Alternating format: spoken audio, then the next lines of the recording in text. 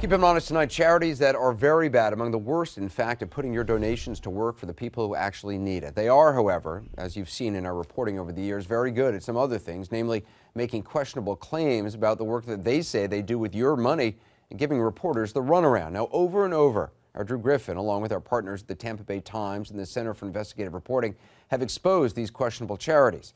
He tried last night, Drew Griffin did, following what some of these outfits claim were tens of millions of dollars in medical supplies all the way to Guatemala. Well, tonight, a rare chance to actually look at some of their books, keeping them honest.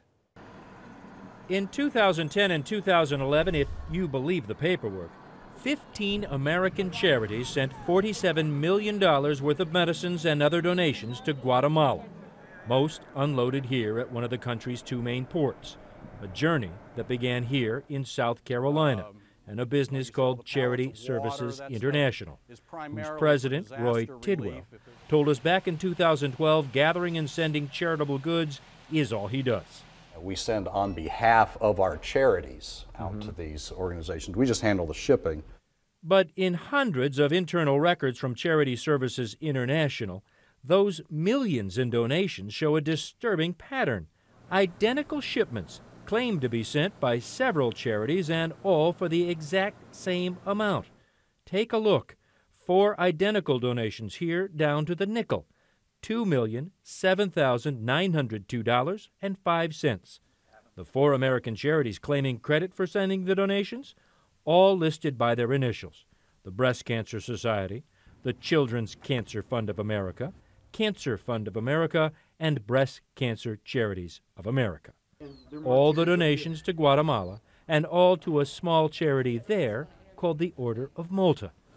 The shipper said it was actually one huge donation the charity split 4 ways. If that sounds suspect, it's why we went to Guatemala searching for any signs of a huge medical shipment. Estamos buscando the office de Order of Malta. Or even evidence that a charity or a hospital or even a clinic down here received charitable goods. We came up empty. The charities wouldn't talk to us, and that includes the head of the Breast Cancer Society, who last year gave us the finger. Stop for a second. No, where are you going, Mr. Reynolds? Mr. Reynolds? Where are you taking off? The question is, how can these little-known charities take tax credit for shipping millions of dollars in medicines to Guatemala? It's all in the backdoor brokering of non-cash donations, what charities call gifts in kind. Critics call that an easy way for pretty bad charities to look pretty good by overvaluing their donations. How? Tom Teig was disgusted when he found out. He runs a reputable medical charity called Direct Relief. From his warehouse in California, he supplies free medicines to rural clinics in the U.S., to disasters overseas, to almost any medical relief team that needs medicines. It's all free. He says when he had leftover medicines, he sent it to another charity so they could find a good use for it. The value of the medicines he sent? $3 million. Within the week, he had a thank you letter for his $100 million donation. You personally know that is true. Right. Well, we've seen examples, including with products that we have given and assigned a value to, which we know is correct, and then seen it in the handoff to another charitable organization be revalued at as many as, 40 times higher, which is absurd. Teig tracked down what happened and found a man named Cliff Feldman, a broker who lives in Florida, was working with Charity Services International in that South Carolina warehouse, and according to these emails was getting paid $2,500 each time he handled the paperwork. And the paperwork, says Teig, was disturbing. And the reason to make it appear bigger is to make them appear like they're doing more good. That's the only thing I can think. I mean, we've been at this for 65 years at Direct Relief. We've never been the largest one. We take a very conservative approach to these things. These are medications that people are going to ingest for their health. So there's no point in getting clever with anything, including how it's valued for the purposes of appearing to the outside world. Teig cut all ties with Feldman. So have other charities who no longer have any faith in how he places values on donated goods. What's Feldman's answer to all this?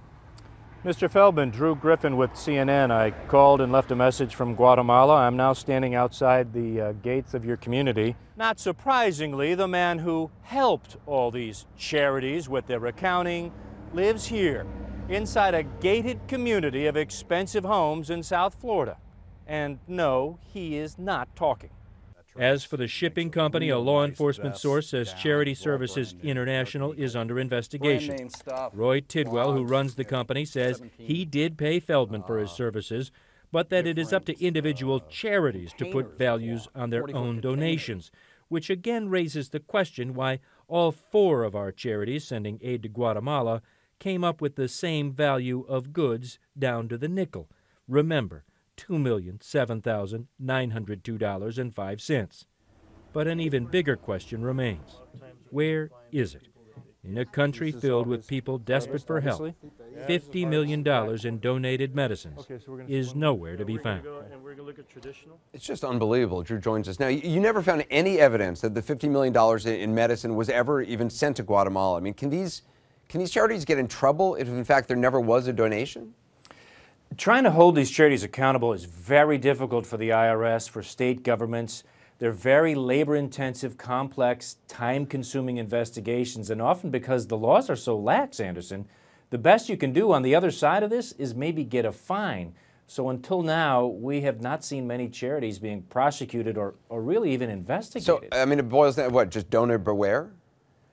Until now, yes, donor beware, but that could be changing after all this news we've been generating on this. Several attorneys general from across the country are beginning to tell us, you know what, enough is enough. They're trying to figure out a way to stop these bad charities from pandering for our money, only to use that money, Anderson, for everything but charity.